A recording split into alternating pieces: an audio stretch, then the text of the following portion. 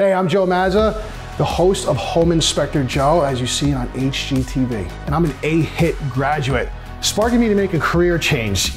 That's very simple. I was working in the city for 20 years in construction. I was always hustling. I was working around the clock, weekends, day in and day out. It was killing my body. I was missing my daughter's events. I needed to make a change. The light bulb went off in my head. And when that light bulb went off in my head, I stayed up the entire night.